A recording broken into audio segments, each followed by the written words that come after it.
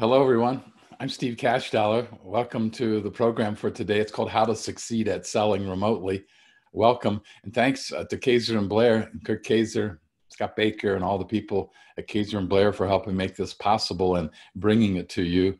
So thanks for registering. As you know, there'll be 4 events coming up here today and for the next 4 Tuesdays, and each with a little bit different topic, but all focused on really helping to do business to survive and to thrive during somewhat challenging times. So I appreciate you taking the time to think about and wanting to learn and figuring out how to be better, do better, maybe do something bigger, better, different. So welcome, and let's just get started. So there are some new trends that we see and that we read too in research from people like Salesforce, Harvard Business Review, Forbes, and others, and things that we see too in our day-to-day activities, and you may too. The biggest thing now is buyers are making decisions faster, but the unique thing is they may be spending a little bit more time in the background before they get to you. By that I mean, there's a lot of information out there. Are buyers more savvy today or less savvy? And we know the answer to that, don't we? They're more savvy. They can do the shopping before they even come to us. So one of the things about faster decisions is you and I need to be better. And if we're going to stand out from the competition, if we're going to survive all of this, we've got to be better. I'll talk to that a little bit more, but we've got to be better prepared. And we've got to stand out from the crowd. The likelihood is they may be shopping you, right? Especially new prospects. Maybe not existing customers, but they probably are too, at least on bigger purchases. But we're talking about prospecting for new business here today in a fair amount of our program. So the other thing we've found is not just faster decisions, but more detail. That's number 2 in the new trends, as you see on your screen. Number 2 means more detail. That means, in my book, that buyers are looking for a little more detail, maybe a little more homework from you, maybe a little more creativity, and a little bit more about the purchase they're getting ready to make. Bigger purchases more so than maybe just a smaller purchase for, a box of pens or something like that. Number 3 is buyers are more savvy, but they also want more. They demand more. Do customers demand more now? I think so. I know I do when I'm out there shopping or eating, or when I used to go out to eat. So understand, number 3 means that they want you, the buyer wants you to understand their business, their challenges, their problem, what they're trying to achieve. They want you to understand. And how do you understand? It's not by spilling all your candy and coming up with a million ideas and sending 100 samples. It's about hearing them out and asking them questions. How did you get started? What's this project look like? What did you do last year? Tell me a little bit more about that. Questioning strategies. Oh, I'm confused. Tell me again why you asked that question. Or, oh, I don't understand, Steve. Or it might be, is that a big deal for you? Or how often did that happen during the year? Or I might just soften some of my statements and ask more questions. I might say, Steve, a lot of people ask that. What brings that up today? Or that's a great question. Tell me a little bit more. What I'd like for you to do is become a little bit more of a doctor, a little less peddling a commodity. And I don't mean that disrespectfully at all. We all have somewhat of a commodity, I suspect, because we have so much competition. But sometimes your product's seen as a commodity, isn't it? Especially with maybe a new buyer that doesn't know you and doesn't know how much energy and effort you put toward it. And creativity, too. I've seen some of the work you do, and the creativity is outstanding. So just make sure that you're not on just one other person out there peddling a product for 99 cents each. And sometimes we are, practical matter. So make sure that you stand out from the crowd. And here's a thought. If you're taking a note today, here's a great place to start. And you can always ask, I think it does something to a buyer. Do you mind if I take a note or two while we're talking? Especially on remote meetings and remote calls, because they can't really see what you're doing. Do you mind if I take a note? It's a practical thing. It's also a common courtesy. And it shows that you're paying attention, and that you can just say, I want to make sure I understand. I love that phrase. I want to make sure I understand. You can use that. So that just means you're being the doctor or maybe the detective. Now, if I go to the doctor and he shows me a diploma on the wall that he's done 1,000 gallbladder surgeries, and he says, I think I'll take yours out, or I suggest we take yours out, that doesn't do a whole lot for me. Now, I'm kidding, of course, but I would rather he ask me 100 questions to find out what really hurts and where it hurts and how long has it been hurting. I want him to really understand before he diagnoses. See if you agree. Sometimes we prescribe too soon. I know when I've shopped, sometimes I get a box full of samples, and it's pens, and it's a calendar, and it's a mouse pad, and it's, well, you know. So be careful. Be careful. I don't want you to send me a sample of something that really clicks with me based on what you and I have talked about. Something to think about, isn't it? No disrespect intended. So be careful. Understand first, then prescribe second. I think we can all learn from that because we're all excited. We got a new prospect. We're thinking about jumping in, and we want to show them how much we know. But the way you're going to show how competent you are, I'm going to run this by you again. The way you show and display how competent you are and how knowledgeable you are and how experienced you are is by the questions you ask. Number 4 is trust. Trust, rapport is one thing. Trust is another. Trust is more important than ever now. And we have to figure out how to build trust in a Zoom call or go to meetings, or maybe it's just a phone call that you like to use right now or have to use. People are judging us fairly quickly, and they're judging us on maybe a little bit more surface. If I'm in front of your desk at your office, you can see me. You can see everything from how I carry myself to perhaps what I'm wearing. But on Zoom or phone, it's mostly tone of voice. And in this case, if you've got your video on, we can see each other a little bit eye to eye, but it's a challenge, isn't it? So trust is built. Well, the research shows that people decide in the first 3 minutes, at least they start to decide in the first 3 minutes, maybe quicker on a Zoom or a remote call, whether they're going to buy from you or not. Now they still need pricing and delivery and samples and some ideas and how's their logo going to look on that cooler or whatever. But the beginning of the decision is really fast. You know, we've always heard first impressions happen like in a few seconds. So here's the thing to think about today on these 4, especially on trust, understanding, trust, and so forth. Just know people are making a decision pretty quick. So you want to be ready, you want to be prepared, you want to be better than the average bear, and you want to be different than if everybody else is doing it, maybe quit doing it. So you're prepared, you've looked them up, you've seen them on LinkedIn, you've looked at their website, you've tried to understand the event that's upcoming or the issue that they're trying to utilize. And if you don't, you want to ask. You'll stand out from the crowd and show your intelligence, your creativity, and that you're a pro by the questions you ask. And you don't have to defend yourself. Just ask more questions.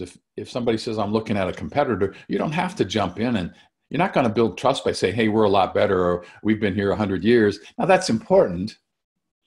But most everybody else is saying, we've been here a long time. We've got the best customer service. We've got all the products available to you. That's what your competition's saying too. And so be different. Ask questions, a little less talk, a little more action. That's a song, isn't it? I think it might be. Okay, so my daughter says, Dad, stay hip. I think I know what she means. One of the things that I try to do is just to stay current, but I realized that over the last few years, my social networking was really not up to speed. One of the things we find is the longer we've been in business, the less we relied on social network. New professionals coming up, they grew up with it. So we put together a book called Creating a Strategic Social Network. Here's the link. I'd like for you to pick it up. It's free. And if you can't get that link, we're going to send it out too. We've got some things to send to you.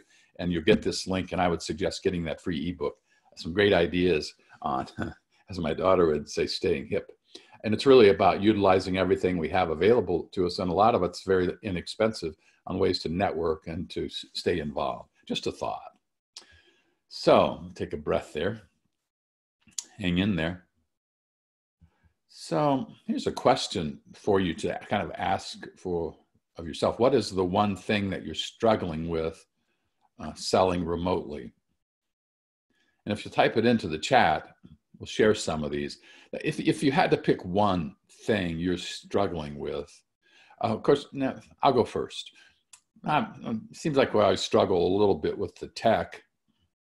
One thing I didn't always do, but I think we should always check out our tech. If we're going to do a Zoom call, that we check it out ahead of time. And I don't always do that. I think I've done so many that I've got it down.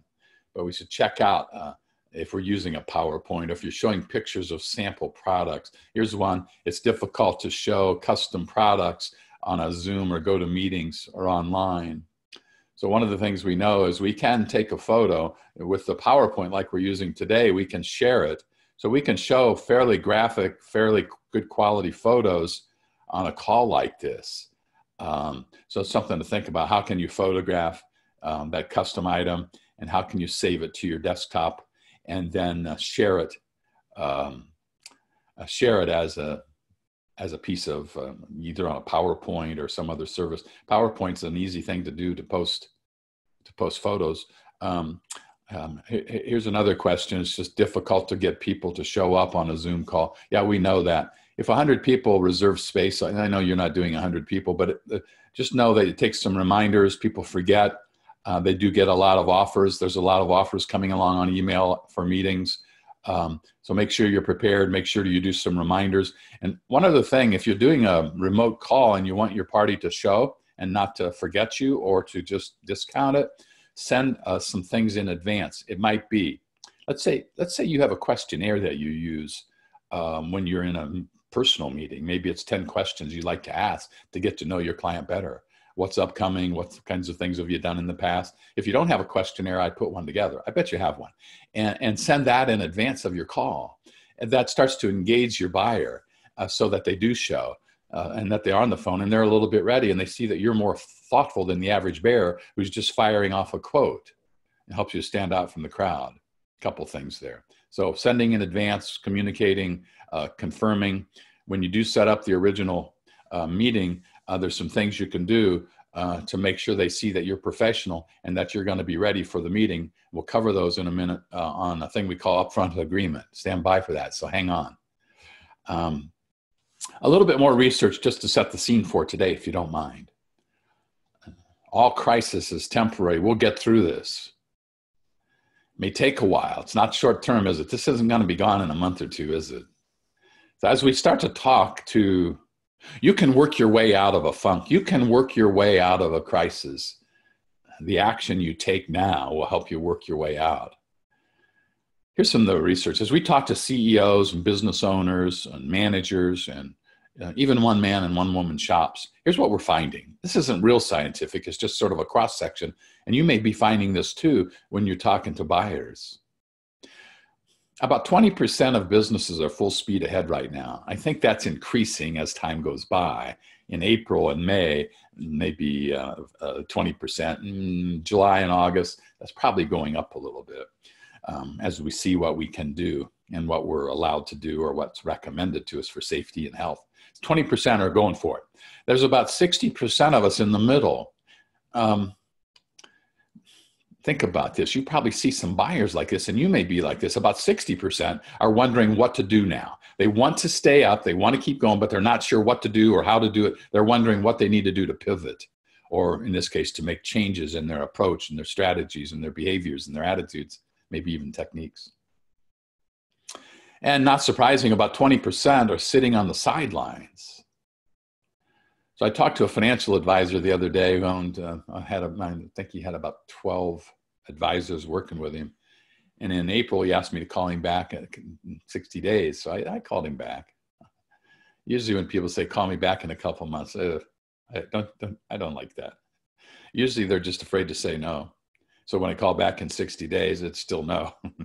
When somebody says, call me in 60 days, I think it's fair to just say, I appreciate that. I'll put you on my calendar. By the way, what's going to happen over the next 60 days that will help us connect better? I like to clear the air on that. No mystification with a buyer who's sitting on the sidelines or is putting me off, or let me think about it. So 20% on the sidelines. Where are you in this scheme of things?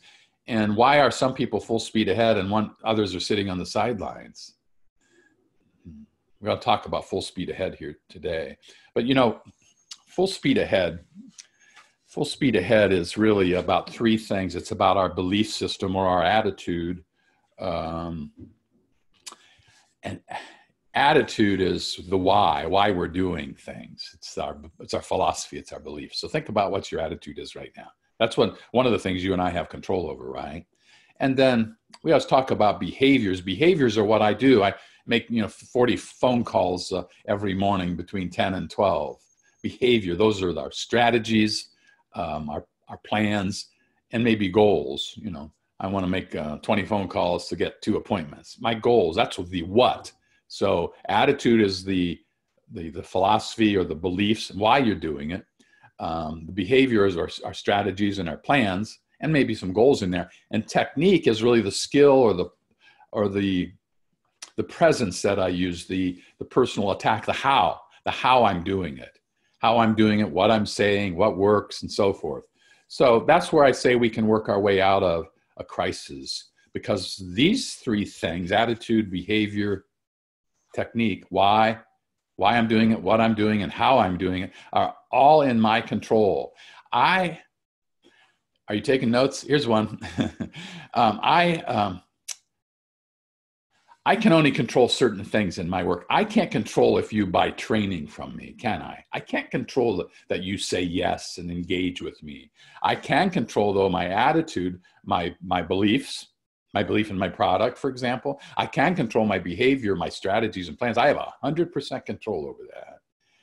And the things I use, maybe the script I use to open up a call, or the ways I like to handle that work if there's an objection or a concern. My skills, I can control that. I can learn more. Congratulations, by the way, for learning more today. I admire you. You're my kind of people.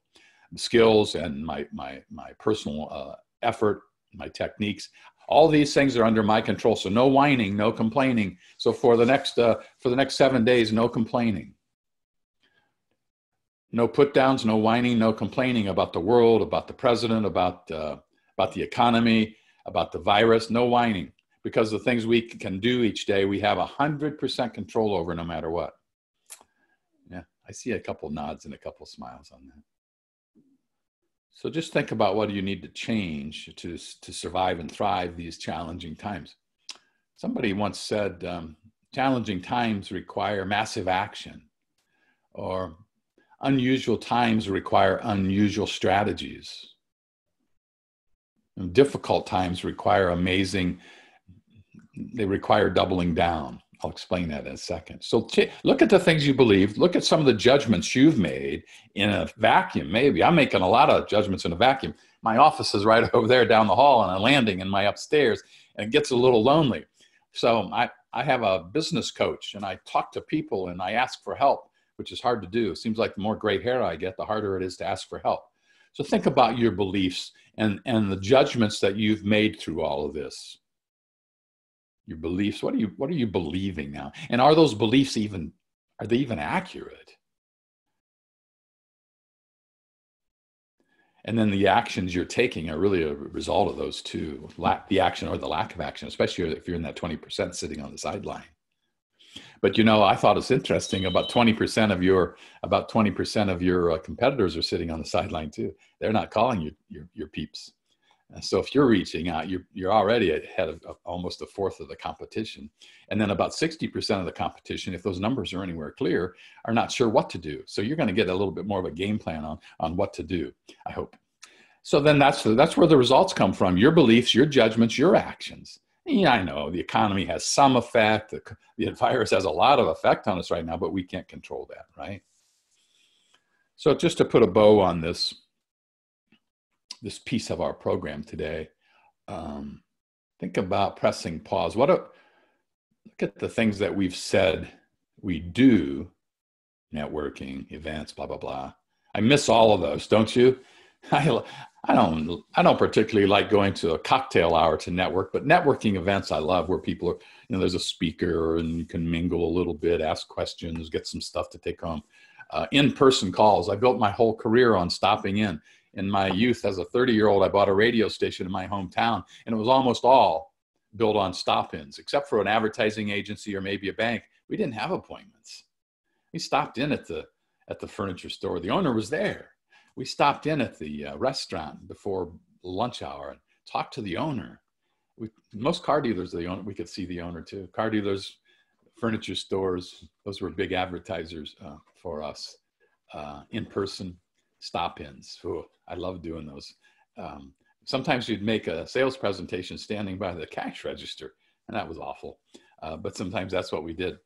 But today it's all new. I mean, not all new, but video. In the last 3 months, we probably did 100 video sessions. Boy, you get a PhD really quick to step into it. Social selling, pretty new to us in the overall scheme of things. Cold calling, have you had to revisit? I work with a group of realtors in Indiana, and the top realtor told me the other day, I said, how do you do it? Because her numbers were still record setting. She said, Steve, I just went back to the things I did 30 years ago to start.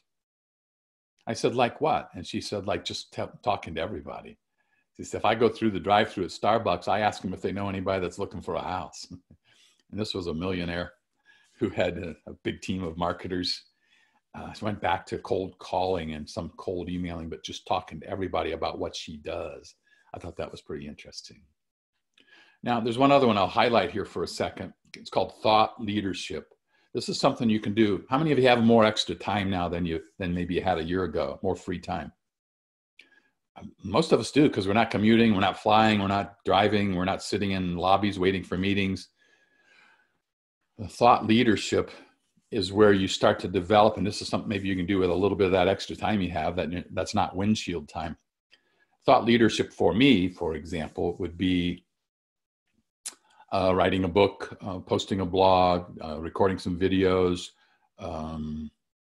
writing an article for the local business magazine, doing some presentations, speaking to some virtual events. Thought leadership is where you put yourself out there as an expert.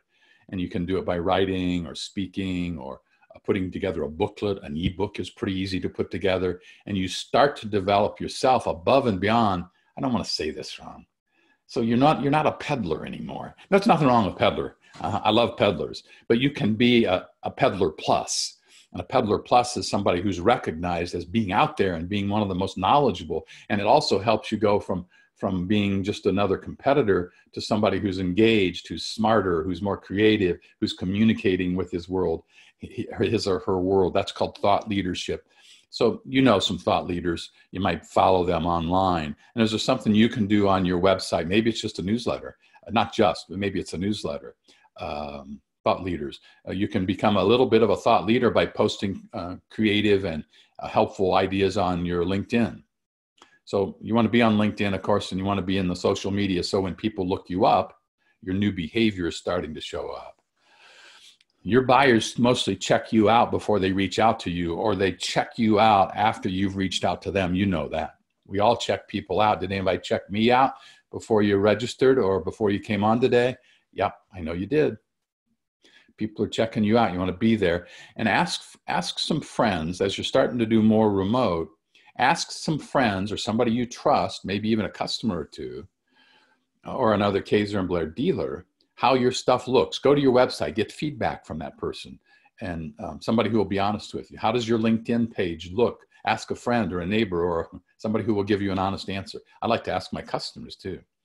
How did that look? My sister's my sounding board. She's a super skeptic. She's a realtor in Ohio. I'll say, hey, Barb, what does this look like? And she'll unload on me. And she's pretty honest, too honest sometimes. So make sure your web information and the things you're using to build your relationships make a great impression. And it's often somebody else with a separate set of eyes that'll find things that you didn't see. More competition today, you got to be better. You want to stand out from the crowd. I want them to choose you, not somebody else. Making decisions faster, and we need trust, a lot of trust today. So, okay. I just want to say one thing. Somebody says it's difficult to build relationships online because it's not eye to eye. Yeah.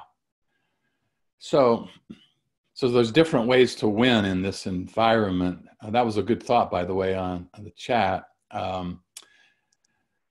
for example, a year ago, I would call a win in my business, having left a meeting with a contract and a deposit and the plans to work together for 3 years, and a roughed out idea of what we were going to do and when. That was a win.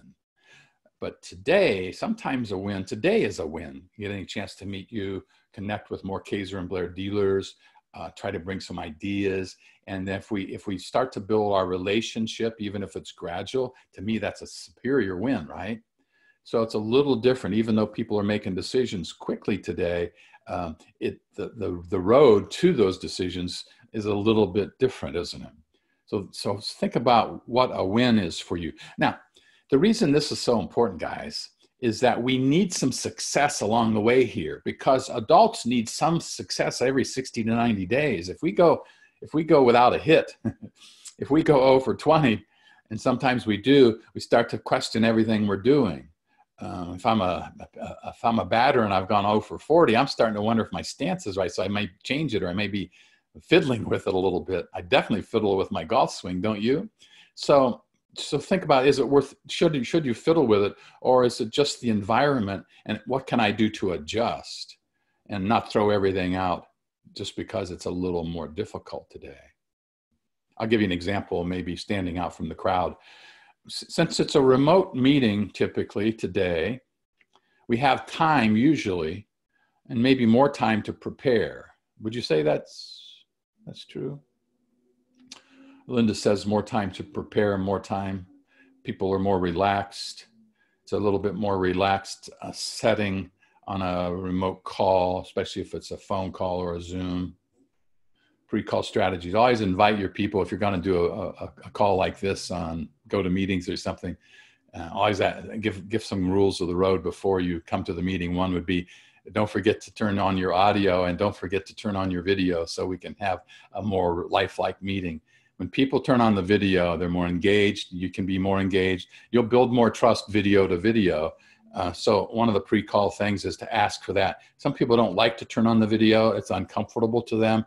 But if you mention, I'll have my video on, and you ask them to turn their video on, even if it's a bad hair day, most people will.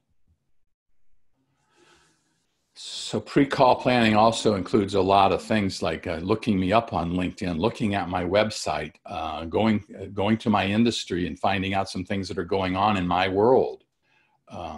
Be better prepared, as opposed to just ready to fire off a quote. Now, we're going to do a breakout session here in a minute about your ideal client profiles. The breakout sessions don't appear on the video recording, so we'll connect back in a few minutes. But here's what I want you to think about. This is part of making change. I say, who do you best serve during these times? Who you best serve might be different now than it was. So if you were best serving people doing meetings and events that have been canceled, has that changed? Does it have to change? I get, an example we saw that Bob sent out last week was with the Kaeser and Blair dealer who sold 4,000 bags. And in those bags that went to schools, there were safety items, reminder items, and a couple fun items for each kid. Each kid got a take-home bag, a safety bag. I don't think they called it that, but had safety items in it, like masks and some guides and some other things, some fun things. So who that dealer served might have changed. Now, they were working with the school before, I understood, but the things they were probably doing were probably handouts at a football game, shakers or megaphones or something like that. So what they were doing and what they are now doing has changed. So their ideal client profile has changed. Somebody mentioned earlier on one of the chats that their business was selling calendars, and people weren't willing to buy calendars now. And there were two suggestions on the chat. One was, how about a calendar with a safety message or some tips, a health and safety kinds of calendar? And then somebody else said, I think it was Bruce said, think about maybe they're worried about how they'll distribute the calendars. So come up with a distribution plan. Maybe there's a different way to distribute them some other way. I'm not sure what that is, but I'm sure there's a way. So what are the pains? What are the things that your client's going through, and be a problem solver? If there's a problem and you can solve it, you've probably got a customer. And then the other thing is, what are their trigger events? Do you know what I mean by that? A trigger event. Well, we're all dealing with trigger events now, aren't we? Trigger events would be what triggers a need to get better communication or some marketing or another connection with their clients. And I don't know exactly what those are for each industry, but that's something to ask. What's creating that? Or what's your biggest concern now? Or what actions do you want to take now? What kinds of things do you want to say to your clients? And what we're saying to our clients is different. So readjust what that ideal client is and what you're doing or what you're used to do to maybe what you could do or should do. I have milk delivered now in an old-fashioned dairy that delivers milk in glass bottles, like in the 60s, 50s, and 60s and beyond. And they ask you to put something out so they can put their milk in it to keep it cool. So like I have these bags, and I'll put a big thing of like an ice frozen thing in to keep it cool. And they drop off sort of a small bag, insulated bag, not real expensive, with their name on it, that I can put they can put my bottles in. They don't provide them like they did back in the day. So I thought that was clever. A little bit expensive for them, but there's a brand new client that wasn't even around, 2 years ago. Milk delivery, it was to a certain extent, but now it's booming. Their business is booming. I get vegetables delivered, milk delivered, seafood delivered, and they all, so delivery companies, of no matter what they're delivering, are one of the hottest items for you. Here's some other hot items that I'll flash on the screen, and those that are you're listening only, I guess maybe I could read these off.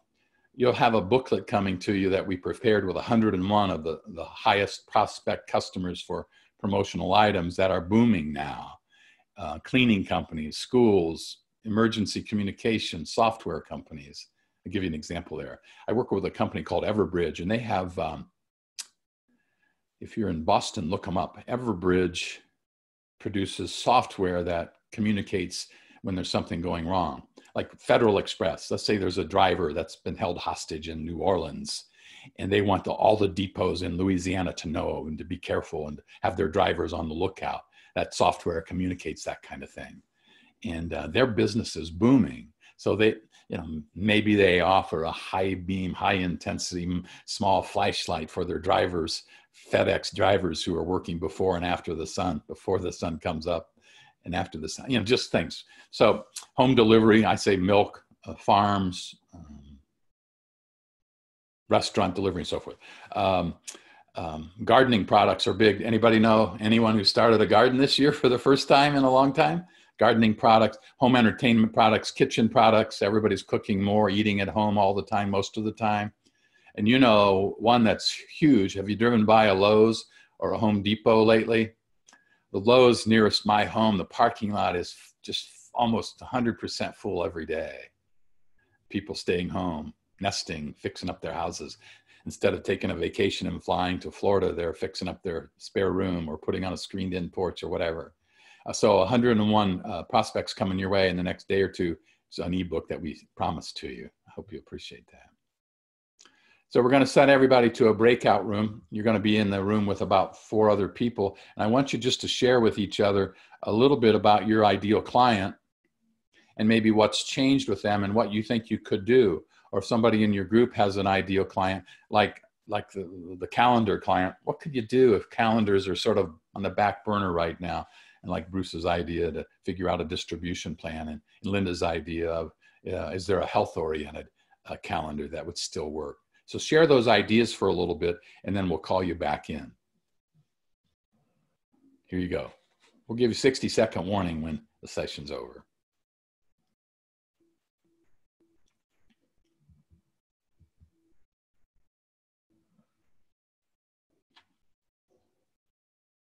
Okay, thanks for that. So we're talking about social selling and remote selling and how we can stay after these new opportunities. And here's the link again for the resources on Social Network if you missed it before. I'll let you take a minute there. And we're going to send that separately too. So one of the things that came up on the chats that I sat in on, breakout rooms, was how to reach out, how to prospect now. We don't want to be tone deaf, do we? And some of the 20% of people that are sitting on the sidelines are afraid of being tone deaf. By that, I mean that they don't want to be too aggressive when there's illnesses out there, and they don't want to be the only one that's prospecting. And they should have made cold calls now, and who's buying, and are we interrupting? And there's something that you were talking about on emailing your clients. We tested something a couple of weeks ago where we used a short subject line, and this really worked, and it generated meetings. So you might try this. Here's a suggestion. Pick 10 of your recent prospects, 10 or 20 or 30, however many you like, at least 10, and send them an email. These would be people that said, check back with me, or I'm going to think about it, or for one reason or another, you started to build a relationship and then they pulled in the reins and stopped. So short subject lines work. So something like this.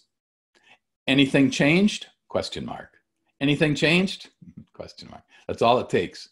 So that gets opened. And then just 3 sentences, 3 to 4 sentences at the most. A quick introduction. Hi, this is Steve. You know, we talked a month ago about your customer appreciation efforts this year. Are you still looking at that? Or are you still considering it? Or should we revisit it? Or as a conversation warranted? You put it in your own language. So it's a unique selling proposition. And ask, should we meet? Would you like to have a call? Could I give you a call tomorrow? Would you like to set a time to chat? Anything changed? So we call it recapturing. Back to anybody who said no or maybe, and the door wasn't closed hard, it's still open a crack.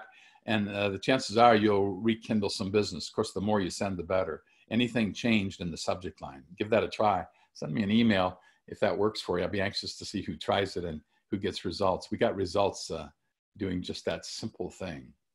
Steve.Cashdollar@sandler.com. I'd like to hear from you on that issue.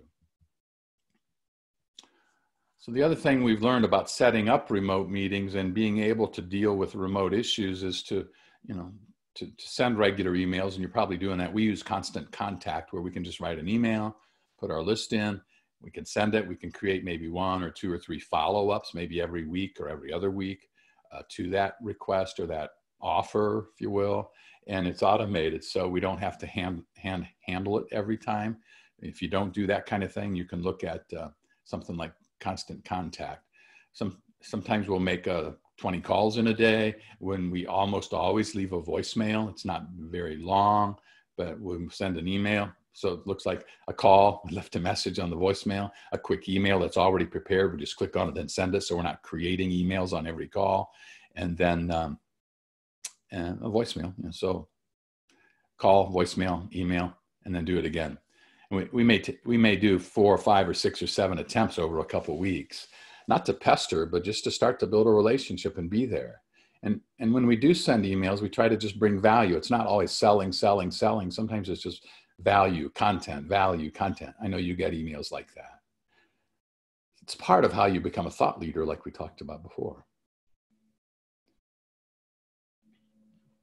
Now, some experts say when you see some post or somebody responds to a website, or you get a response maybe to an email or a direct mailer or something else, to respond quickly within 5 minutes.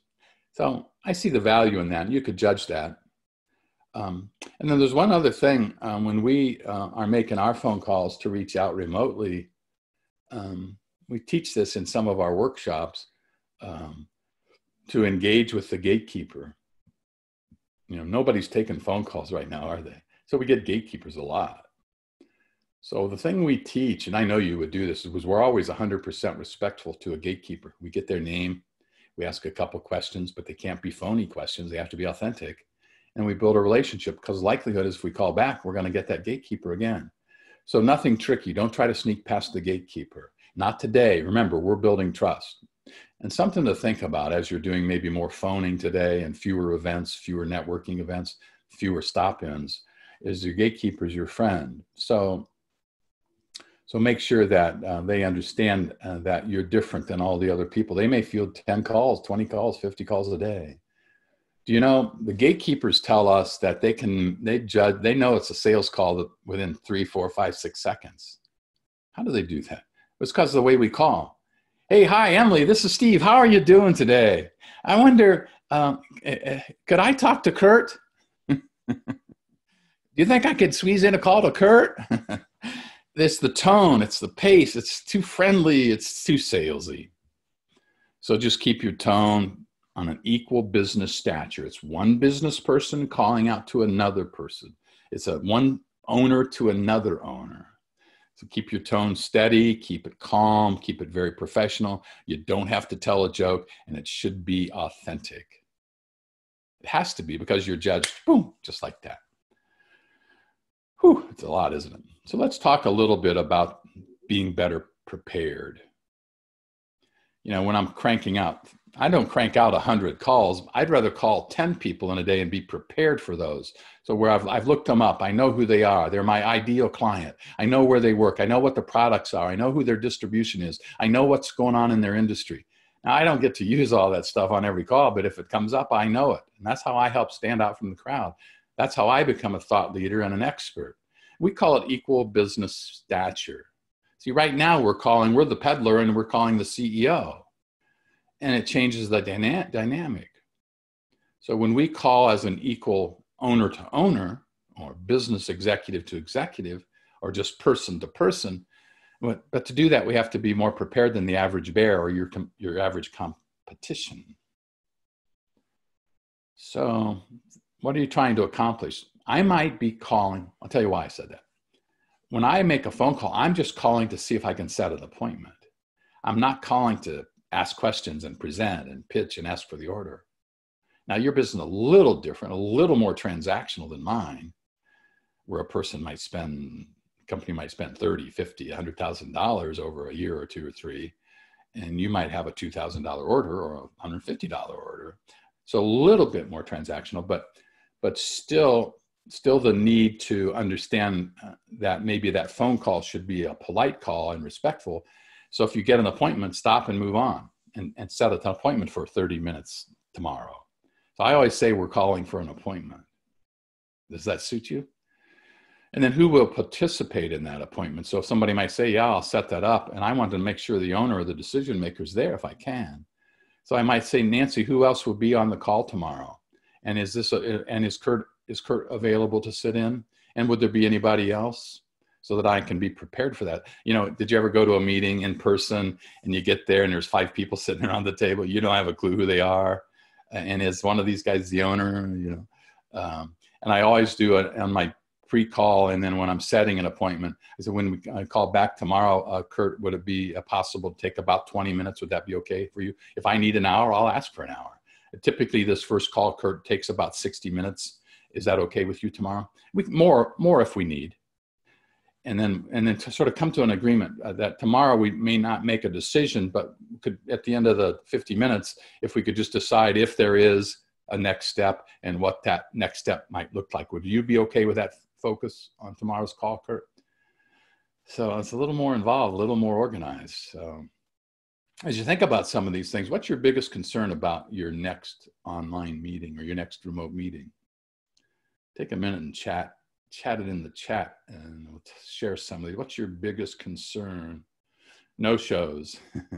Yeah, that's why you want to reach out in between. Maybe a questionnaire, something to think about. Maybe it's an assessment that you send. Maybe it's a couple success stories. I always try to connect in between, because if you just set the meeting and then you show up 3 days later or 2 weeks later, harder to connect, no eye contact. Yeah, big concern. This is new to us. So almost every professional does some rehearsing. You know, how long did they work on Hamilton and rehearse that before it rolled out on Broadway? Months. Salespeople are the only professions that don't practice. Now, some of us do role play, and we do a lot of that in our training. So I would suggest if you're going to do a meeting and maybe there's an owner going to be on and a marketing person going to be on your call, or maybe more, or maybe it's just one person, that you do a dry run with somebody. So that could be with a spouse or a friend or coworker or maybe another customer that's friendly, and do a dry run. You can check out the tech, check out how you sound, think about recording it. Ew, that's scary. If you record it, then you're like a pro football team that's watching the video on Monday mornings of their game, and they find out where they missed the tackles, or what happened to their defense, or who missed the engagement, or why did the receiver do a square left when he was supposed to do a zing right. You can revisit what happened, and we don't do that much in selling. So the biggest concern, I believe, comes from, and some of the things you're chatting, come from lack of preparation or lack of practice, or just fear, fear that it's going to go well. And the chances are it'll go better if you practice it. So figure out a way to practice and record and review what you're doing and debrief with someone. That's the neat thing about Zoom calls and go to meetings and so forth. You can look at them later. Now, I would suggest that on your next meeting, you attempt to do a Zoom or a go to meetings. Start to ask for virtual video meetings as opposed to phone calls. So if I were going to set an appointment with you today on the phone and we're going to talk on Friday, I would say, are you okay with a Zoom meeting? I'll send you an invitation. Then it's on record. The Zoom meeting can go to their Outlook and their calendar if they're that organized, and most people are today. And then you can start to get some practice. The more of these you do, the better you get at it, the more fun they are. And it's not just voice and tone of voice on the phone. You can see how you look. Now, think about how you look on your Zoom meeting or on your video call. So sometimes people don't think about the backdrop. Today we're just using a plain backdrop, so it can't get into too much trouble. So it's not blurry, and it's sort of a close shot anyway. We have a couple of lights that light it up, so if you don't want to be in the dark. You don't want to have your camera way up like this where your head's sort of off the camera. You don't want to be looking at somebody's fan in the window if you can help it. So just make sure how it looks and how it appears so that they're focused on you. And if there's stuff in the background, that's fine. A bookshelf works pretty well. A fireplace can work pretty well. Maybe not too cluttered. Some people will do them outdoors where it's a background. And on Zoom, you can also pick a backdrop to click on if you want an ocean view or a mountain view. I think those are a little bit overdone these days, but they're kind of fun. And sometimes people will engage and say, what is that in the background there, Steve? Are you sailing? And I'll say, yeah, that's the Atlantic Ocean. We were about 10 miles out. So you can have some fun with that. And it's probably better than just this plain old thing we're using today, but that's just my choice and I like it that way. So make sure you look to see how you look. And it's best maybe not to have a t-shirt on. I will say one day I was doing a meeting with somebody that was selling me some stuff, and I got up kind of late and I forgot about it. So I went downstairs in a pair of shorts that I sleep in, and I put on a shirt and a sweater, but waist down, it wasn't too professional. And I had to get up and touch something, and I walked out and he could see, and he didn't say anything, but he said, Steve, last week when we were on it, was that underwear or was that just a pair of golf shorts? So I should have known better. So we talked about this thing called upfront. When you're doing remote selling, it's good to be a little bit more organized, a little more professional, like you've done this before, even though you might be new at it. So we call it an upfront contract, upfront agreement, where before a phone call or before an online meeting and before the next meeting. And it looks like this. There's 4 pieces to it. A-N-O-T. If you're taking notes, this is a great place to start.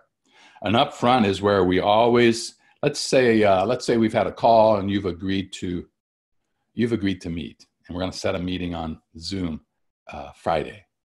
So I have 4 things I'm going to do. I'm going to appreciate it. I might say, Nancy, I appreciate you doing this. Thanks for setting it up. Appreciate you taking the time. I'll look forward to talking to you tomorrow. The N, A-N-O-T, is the acronym. The N is naturally you're going to have some questions. Naturally you're going to have some questions, and I want you to be able to take enough time to ask all your questions, and we'll answer them. And if we don't have answers, we'll get them for you. Is that okay? And then obviously I'm going to have questions. O, A-N-O-T. The O is obviously I'm going to have some questions, but my questions aren't designed to be necessarily intrusive or nosy, just to make sure I understand kind of the things you're going through, what you're concerned about, and what we're, the things we're going to try to do to help you. Fair enough? Yeah. And typically that first meeting takes about 40 minutes, Nancy. Is that okay with you? If we take about 40, we can take a little longer if we need, or set another meeting if we need a lot more. If you could save 40 minutes tomorrow, is that fair? Yes, fair. So And then, so that's an upfront agreement. We're agreeing on what it's going to be. You don't want to be on the phone and they're expecting a dog and pony show when you're still discovering and trying to figure out what you should put together for them. Or if you're going to do your dog and pony show, then at least they know that that's what's coming. And the reason this is so important to do a little upfront, you could call it creating an agenda, is so people know what to expect. Are people really relaxed when you're making a sales presentation to them? Or are they more anxious? Yeah, more anxious. Is there any trust built yet? No, probably not. This builds trust because you look more professional. You're setting the scene and you're taking control of the call. And people say, well, that's organized. I wish I could get my salespeople to do that. Up front, think about how you could do that on every meeting, before every meeting. And when I get to the meeting, I'm going to go through it again. It might look something like this. Steve, thanks again for inviting me in, or thanks again for doing the Zoom call. I really appreciate it. It's kind of fun to be able to connect during these difficult times and still have a little bit of face-to-face, and I appreciate it. And thanks for turning on your camera. So thanks again. Naturally, you're going to have your questions, and I want you can go first if you like and ask away. And there's no bad question. And obviously, I'm going to have some questions designed to just understand and try to figure out if we're a good match for you. And is 40 minutes still okay? ANOT. Appreciate, naturally, obviously, time. Now, there's one other thing that you can do on remote meetings. There's a lot going into getting ready for a remote meeting, isn't there? So why not talk about the outcome that you would like to have, or that you both would like to have at the end of the 40 minutes? Most salespeople do not do this. So if you want to stand out from the crowd, describe what's a successful meeting. You don't have to say it that way, but I might say, Ben, if it's all right with you, my hope would be at the end of the 40 minutes that we have an idea that there could or should be a next step. And we may not know exactly what that looks like, but that if there isn't a next step, that we could both agree to it.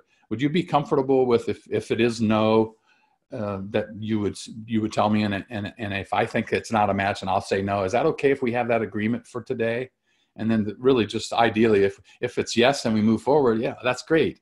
And that would be wonderful. But if it's maybe or no, that we talk about that and we settle that before the end of the 40 minutes. That way we don't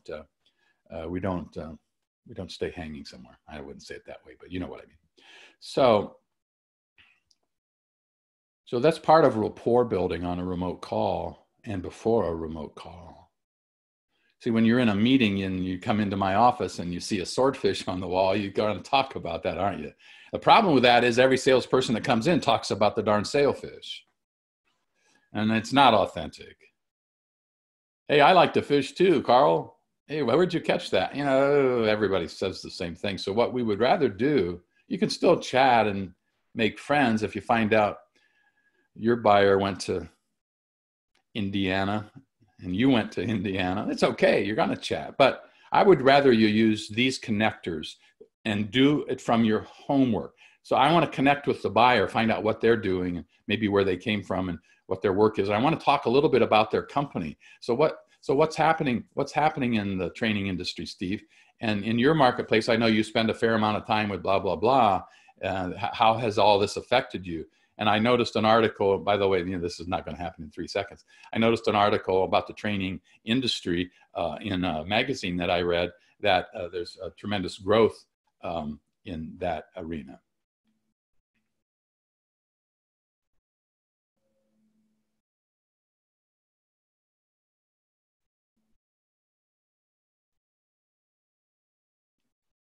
So we're just using these modifiers to connect better and maybe more business-like. And as long as it's authentic and as long as you've done some homework, that'll certainly pay off for you. And you I'm the only one that talked in our group. Yeah. But you did well. Well, I've stepped out of the box, Steve. I'm not in the same box I was several months ago. I've been doing this industry for, over 25 years now. And it's changed so much just in the past few months. From pens and sticky notes and calendars and stuff like that. I just wrote my largest order ever and in this industry, and it all was disposable masks. Do you mind? What kind of client was it? It is a HVAC company. service company. Mats for them to use or to give to their clients? Or? It's for them, for their people to use. I love that. Now, the individually wrapped masks are for them to give to their clients when they go on a call. So they are really taking the protection to a high level. Mm-hmm. I mean, they have their own safety group, so they're pretty widespread. Yeah. And that, good. Congratulations on that. Anybody else? Linda, did you want to? No, I was just in the same group as Jessica, and that was what I was going to say, is that I learned a lot about stepping out of my comfort zone, because I've been scared to death on PPE and masks and so many options and what to do. But she kind of gave me a good, a little education on not being afraid and getting out there. So I appreciated it, Jessica. Linda, like I told you, I ask a lot of questions. I found some other dealers that are in California that we have actually become very close friends now, through Facebook and different ways. And I just ask them. Now, if I have a question, I go, hey, who are you using? I text them and ask, because the best way to find out anything is to ask somebody who you see is already doing it. Right. And that's what I did. I just went to them and I said, hey, who are y'all using? And I got a lot of responses. Plus, I'm in that Facebook page that's promotional products, PPE page. And I go on there and I put out a lot. I put it on our page, our official Kaeser Blair page. I put out on there, hey, looking for. And I take all those responses, and then I see the companies that I know because of being in this industry, and I've worked on both sides of the industry. I've been on the supplier side too.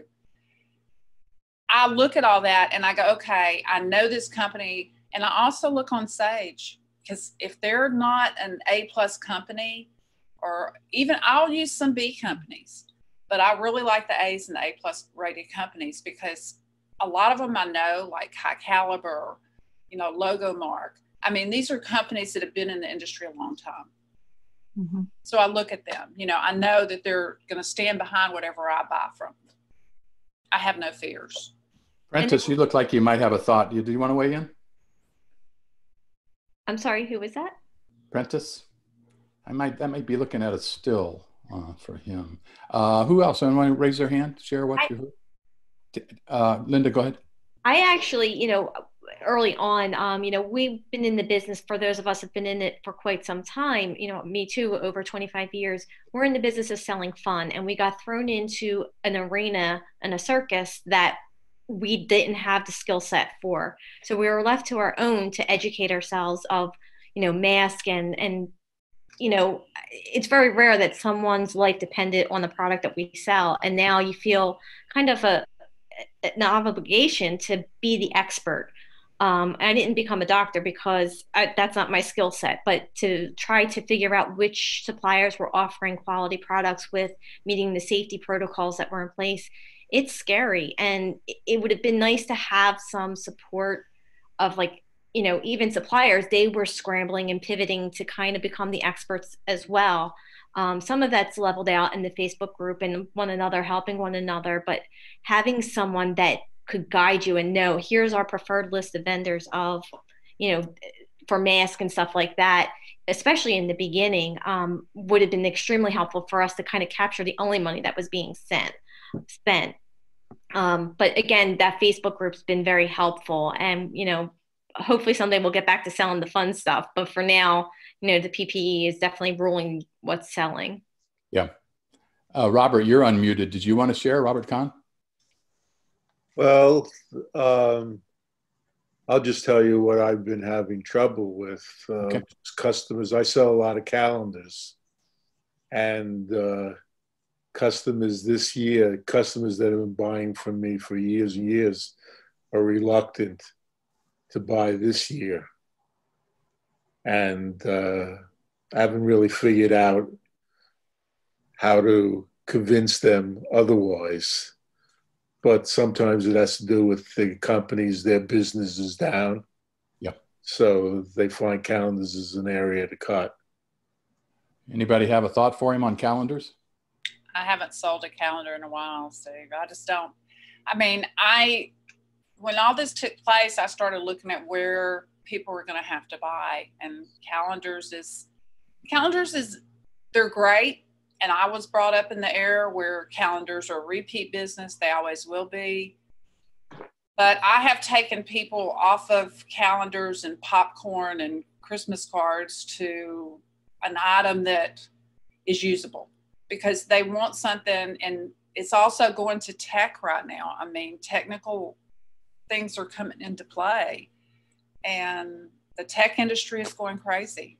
I mean, besides PPE, you got tech. And so people want something that they can, you know, send out easily and give out easily. I get my milk delivered now. I get almost all my food delivered. I get glass bottles like my dad used to fill when he was in the dairy business. And the local dairy, I'm drinking more chocolate milk than I ever have in my life. You know, I don't know why it's so darn good in that glass bottle. It's a lot different than it is in the store. Yeah. That seems to I be grew up with that, Steve. They gave us a small cooler. I know in the old days there was boxes on our front porches when my dad did it, but now you have to put your own cooler out because they come at like 2 a.m. or 4 a.m. And if you don't get going until 8, so they give a nice little thing with their.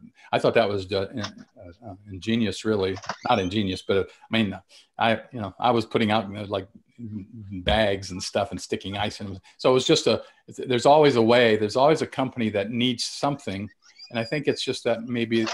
Easy for me to say, but I see people using promotional products now in my world. My dentist, safety issues, the milk company to keep the milk cold that they deliver, because they don't provide a box like they did back in the 60s when I remember that happening. We kept one on our porch, but they don't do that. And they also charge to deliver now.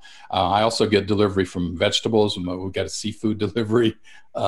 These delivery companies, by the way, are one of the top 10 in prospering businesses right now. We're going to send you a booklet called 101 businesses that are prospects that are booming or something like that. You're going to get that in a day or so. But one of the top 10, I'm going to show you those in a minute. One of the top 10 is delivery, software, delivery, cleaning, schools. I can't remember them all. I'll show it to you. Anything dealing with cleaning products and that kind of stuff right now is they're using it. So you got to put your thinking cap on and say, how do I pivot a little bit here? Maybe calendars, but those people that bought calendars might have another need right now, and they just need the idea. Mm-hmm. Yeah. Good luck with that, Robert, and reach out and ask for help. Let's see, anybody else unmuted here? You know you're going to get called on if you unmuted. I like sticky notes because we're home now, and everybody's writing notes everywhere, and it's always going to be in their desk. So I'm doing a lot of sticky notes. Yeah. Who's speaking? I don't see you. Oh, I was. Ken? Yeah. Sticky notes. I was just thinking that too. Shopping list. One of the things I found is, and my daughter's we just have one person that's doing shopping, and it's her husband mostly. And I have a 2-year-old grandson, so we're really super diligent about, mingling. Maybe we're overreacting a little bit, but I don't think so. So they since we're only going to the store, say every other week, and we're going late at night when there's not so many people in the market, they're keeping a list now on their refrigerator, like we all do, I guess, or sometimes we do, so that they don't go and forget. Because in the old days we just run back to the store, or we'd go about every other day. Do you guys ever do that in your life? Just every time you need something, if you're close, you just go. But we don't want to do that, just more exposure. So I see food companies or supermarkets with refrigerator stickers, or maybe even calendars to mark the day, or to mark the day when the toilet paper arrives or something like that. Let's see, anybody else? Anybody else want to weigh in here? Yeah, I'll go. I'm Audrey, Cleveland, Ohio. Hi. Hi, everyone. I had a question for folks. Most of the business that I lost were associated with events. Yeah. And I wanted to know if anyone who had customers that pivoted while they were doing virtual events, and if they did, how do they make that distribution? Because that would be an extra cost. Anyone? So depending on what the item is in the distribution, some of the ideas that I discussed with my clients was if they're not setting up vendor fees and traveling expenses, the savings that from not being in person at a live event may be able to counteract some of the shipping cost. So ask them what fees they were originally putting out and see if you can come up with a plan for distributing the item and drop shipping. Some vendors are even waiving drop shipping fees. So you might be able to kind of offset that budget that is no longer needed for in-person events. Okay, thanks. That sounds good. Yeah, and I have a lot of associations and event people also.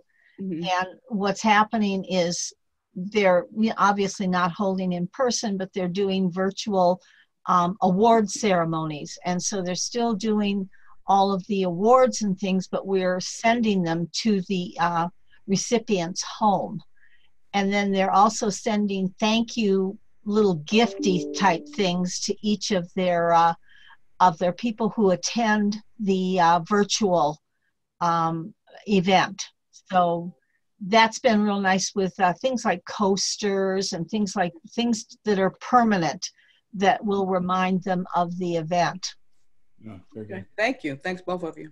We're going to go over a little bit here. If somebody has to leave, I understand, but we're going to go over just a little bit and stick with us if you can. Somebody said, let's see, Robert, you might find that people are wondering how they will distribute their calendars this year. I would say they're probably going to have to mail them. If that's it, develop a distribution plan for them. How do they get them out? That was a good point from Bruce. Alyssa said, in this environment, what do you think is the best approach to gain a new customer? Anybody want to answer that? What's the best approach to gain a new customer? I would go to social media. I mean, that's the first time I've ever gotten the client off social media, but it paid off. It was just, I find maybe, doing some, I even had one that came off of, and this was an individual. I sold her face mask, and all I did was put up a flyer. I did a flyer on my Facebook page through Word. Very good. Linda M said, you may be able to find a safe and health-themed calendar that would be appropriate for this year. Distribution is so health and safety themed calendar, as opposed to maybe a sports calendar or right. That's a good dogs or cats or whatever. Yeah. Yeah. So some people. So that's that. So let me just say this. We'll close it out here in a minute. Here's a quote that I wrote down. If you're taking notes, you can behave your way out of this. Actually, it says you can behave your way out of a funk. If behavior, attitude, and action, because we can all be funk-like right now. I know I've had days where I didn't know what I was going to do next, but I found that there's almost always something, that we can do. Let me see if I want to just do this. Let me just finish up here. So I know I don't want to keep you too long. You'll get 101 companies that we've researched, and you guys have maybe already done that on the web, where people are doing business. Here's the top 10 from that list. I'll let you read it. Cleaning companies, schools, so forth. Gardening products. Do you know anybody that started a garden this year for the first time? Yeah. Yeah, me too. It's kind of been fun. We kind of compare notes. Healthcare, of course. Home improvement is huge also. People are spending, do you drive by your local Lowe's? Yeah. That's true, because I picked up a new client for a website design, and he mentioned to me that he wanted to get some polos. So that is true. I've forgotten about that home improvement. They do kitchens and baths. My Lowe's parking lot looks like it's the day before Thanksgiving almost every day. The people are fixing up their houses and they're staying home. Hey, I did see something on the news the other day that some hotels, like maybe the Econo hotels that don't have bars and restaurants, the ones, they are doing more business now. People that are itchy to go, and they can social distance, and they don't let somebody go into a room the next day. They have one day where they're cleaning it. So every other day that room is booked. And I forget which company that was, like Comfort Inn or something like that. Yeah. Local hotels, and they're big with take home products, I think. So those are the top 10, but you'll get 101 here in the next day or so. So here's the reminder. There's a social selling website here And if you can't take this down or it won't copy for you, I'm going to send this. We have a new tool that's called building a social network, and it's something you can work on if you have the right tools and sort of the right focus. And we're going to try to give you a blueprint if you want to step up in that arena, and perhaps we all could do that a little bit. One other thing before we go, and I'll thank you for being here. Somebody said, let's talk about e-marketing, email. What we did a couple of weeks ago with one of our clients, we asked them to send an email to their 10 or 20 or 30, the people who said maybe, a month ago or 2 months ago, or even 5 or 6 months ago.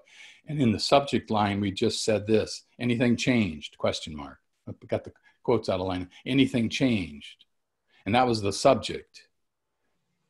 And then in the body, we just said, should we talk, or are you still thinking of, or have you done anything regarding? And we did it in a workshop, and some of the people that did this while we were there got people responding to them. They just rekindled. So keep it simple. One word subject line, or two, or anything changed.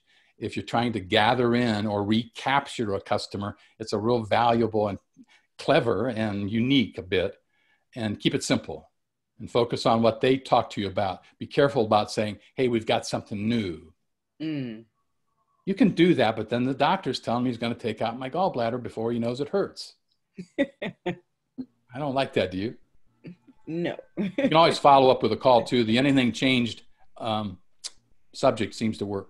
Try it. Send it. Pick 10 people that said, let me think about it, and go back to them, or 20, or as many as you can. Those that were where you've got a relationship, they didn't slam the door, and they wouldn't mind hearing from you. So emails, it's a long process. I'd get a little help on that if you're not sure what to do. We use constant contact so we can send emails out in a drip campaign and keep it in front of people as long as we're bringing value. We don't always sell with our emails. You know the old adage, make a friend first, sell them something later. So maybe ideas, maybe it's a news flash, maybe it's something a customer did, maybe somebody in your community is doing some great things to feed the homeless. It can be anything to reach out to show that you're involved, you engage, you're part of the community, and you're a thought leader when it comes to marketing and advertising and getting people.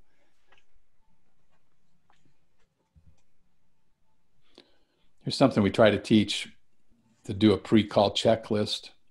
When I've talked with, especially on remember emails and e-commerce and Zoom meetings. Remember 3 minutes, you've got maybe even less than that to make a good impression, but people are deciding really quick.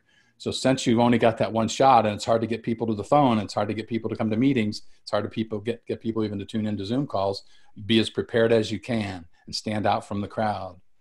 Think about what you're trying to accomplish, who's going to be on the call, how much time do they have available? Did you ask for 30 minutes in advance when you set the appointment? What decision are you looking for during the meeting? Be the best prepared of all the people that call them.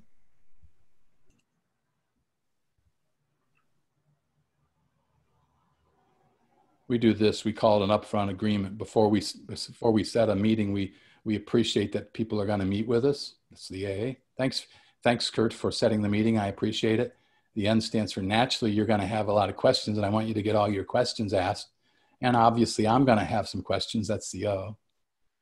And I wonder if you still have 30 minutes like we talked about. Is that still okay?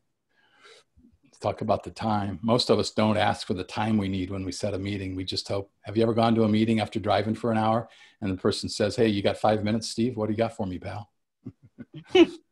and then you're sitting there with your stuff on your lap and your coat on, and there's no time. So it's called A-Not. It's called an upfront. Try to get some agreement on what the meeting's going to look like. You get a chance, I appreciate it. You'll get a chance. I know you're going to have questions. Obviously, I'm going to have questions. Today might just be that. Maybe we don't draw a conclusion. Is 30 minutes still okay? A real quick agenda, and you can set those on the phone before you do a Zoom meeting. Don't go to a meeting if the time hasn't been agreed upon, if you can help it. And then you're not treated equally. 5 minutes, 3 minutes. Show me what you got. Oh, hey, I'm out of time. Robert. Do you mind sending me your stuff? Don't you hate it? Yeah. Just some of the stuff we teach. Okay. I'm going to express to the end here because we're out of time. We're going to be back next Tuesday, so join in if you can. We'll talk about some of these things. And we're going to talk about just dealing in difficult times. Pre-call checklist, post-call checklist, we'll bring those up next Tuesday so that I don't hold you too long today. So build relationships for now. I know you need business now, but keep building the relationships for next week and next month too. You'll need business then too. This is all about relationships and trust now. Next week is how to break the rules and sell more. So we're going to talk about some of these things, but how to do it a little differently, how to see it a little differently, how to come at it from a different angle, how to be different from all the other people that are competing with you, and how to build relationships, how to build rapport, and how to build trust in that early minute or 2 or 3. I know you guys are good at that, but there's some things you can do to take it up a notch, I believe. And I didn't want to do any selling during these hours, but we're going to do 4 programs for Kurt and Kaeser and Blair, and I hope you come back. And then we're going to give you a chance to subscribe to them. We're going to keep doing something every Tuesday. And if you feel some value from it, I'll tell you a little bit more about that later. Or if you say, hey, Steve, I want to know more about how I could stay involved throughout the year, maybe not for you every Tuesday, but that you could plug in when you want or when you need, or when you see a title you like, just email me, Steve.Cashdollar@sandler.com, and I'll tell you what's upcoming and how you can keep playing. And so thanks so much. Thanks to Kaeser and Blair. I really appreciate it. Thanks for your patience at the first. When we couldn't connect very well there, but I think we caught up. And good luck to you. Stay well, stay healthy, and reach out to me anytime. You've got my email, and I'll send you a reminder before next Tuesday. And look forward to catching up with you. 4 different topics, 4 Tuesdays. And thanks so much for doing this, you guys. It's good to meet you. Thank you. You too. Thanks, Steve. Thank you. Okay, Yeah, bye. Take thanks care, everyone. Bye. Take care.